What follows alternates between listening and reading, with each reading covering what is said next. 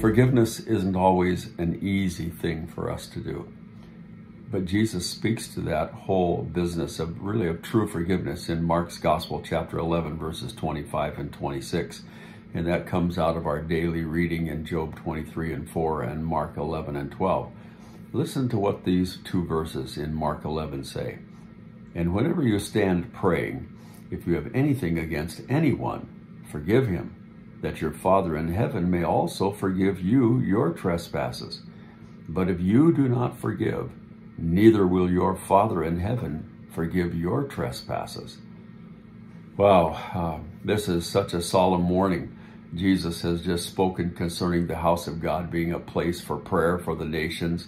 And now he speaks to how we are to pray, or the attitude in which we are to pray. We are to pray with a heart of forgiveness. One of the things I think of is that first of all of those words, all nations, which really speaks to us that the gospel is for people everywhere, anywhere. And then the attitude of prayer, how we are to pray, what is our heart to be when we do pray, is that we are aware of the heart of God for the nations. And what's more, our own attitude toward anyone who has offended us at any point in time. And I just imagine that for the Jews, this was a bitter pill for them to swallow, for they were under the domination of Rome, and it was a harsh domination. Yet here Jesus is telling them that they are, in order to get it right, they are to regard praying for all nations, including Rome. If they're going to do that, get it right, they are to forgive.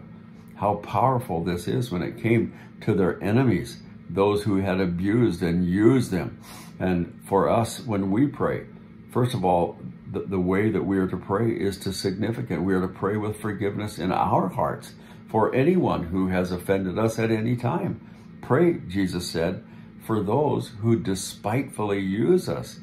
And boy, at times that is a tall, tall order, yet an order nonetheless. Then there's this stark reality that if we are unwilling to forgive them, those who have offended us, God will not forgive us. And I say, what? That seems equally harsh as the abuse that we may have received. Who can do such a thing? And in reality, none of us can do that fully. It takes a work of the Holy Spirit in our lives to do such a thing. But with men, it's impossible. But praise God, with God, all things are possible. He can help us to do that. The implications of such a statement really are beyond comprehension.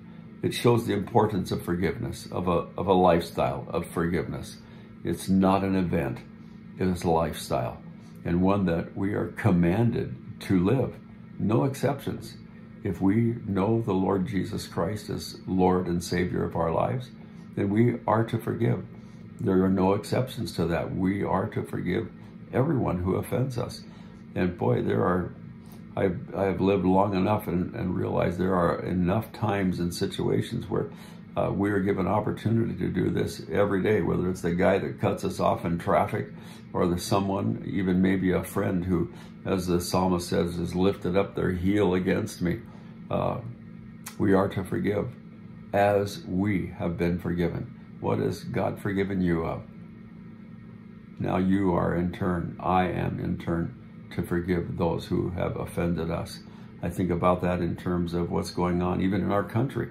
The leaders who have sworn to care and protect us, yet who are abusing, who are not fulfilling their obligations. What are we to do? Well, we're to pray for them and forgive them because they need Jesus so very, very much. And so we pray for that, for them.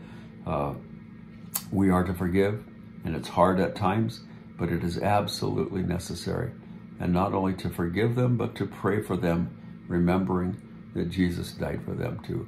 So I pray that will be a blessing and a help to anyone who needs to do that. And dear friends, if you have something where you have been unable, or maybe more accurately, unwilling to forgive someone who has offended you, you need to take that before the Lord, and in a true act of worship and submission to God, Forgive as you have been forgiven. Amen. May the Lord richly bless you today as you live a life of forgiveness.